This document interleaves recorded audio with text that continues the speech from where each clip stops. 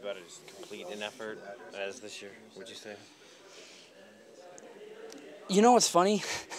I would actually say that, some of our performances on the road during this road trip, specifically the Red Bull game, I thought our performance was maybe a little bit more complete. I thought we played a pretty good 90 minutes there, and we just came out on the wrong end of a result. But I thought tonight, unbelievable second half. I mean, the first half, it wasn't perfect from us. I think we created some pretty good chances, but we didn't have possession, and I thought we allowed them to dictate a little bit too much of the game. I thought once we won the ball back, we gave it away way too easily. We were rushing things.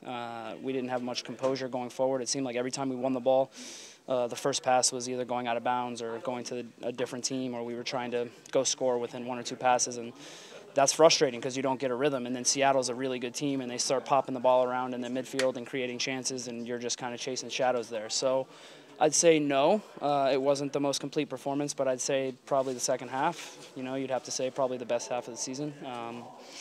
Really proud of the guys, and it would have been easy to come back heads down in the locker room after Seattle played well in the first half, but I thought we fought well and got a deserved win. So despite the lopsided scoreline, plenty of teachable moments.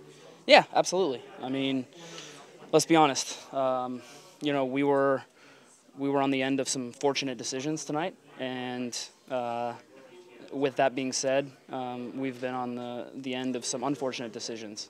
So at the end of the day, I'm a firm believer that all these calls even out throughout the year. And so tonight, we obviously had some good fortune come our way. I thought, Seattle, up until the second goal, they did everything that a championship team does. They pressed us. They created chances. It was a good battle in the midfield. They kept the ball pretty well. So after we got the second goal, I think you saw our confidence just grow. And I think once we realized that, hey, we deserve to be here. We deserve to be out on the field with the champions. We started to take it to them, and that was a good feeling. Yeah, kind of. You talked about that when you came here as this team, learning how to win and learning how to not be in last place. Yep. Is that second half, coming back after giving up a tying goal, is that the kind of thing that you were talking about? Sure. Yeah. I mean, these are big games for the club. I mean, national television, sellout crowd, bright lights, night game.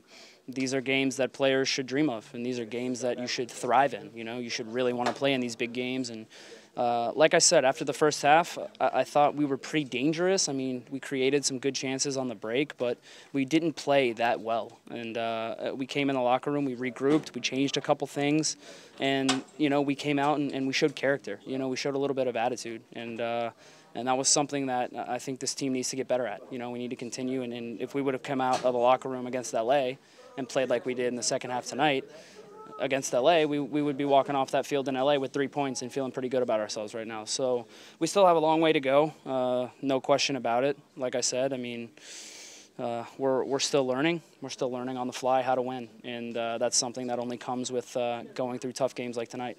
Were you worried at all when they equalized so quick? No. I mean, you're obviously frustrated because, we talked about that.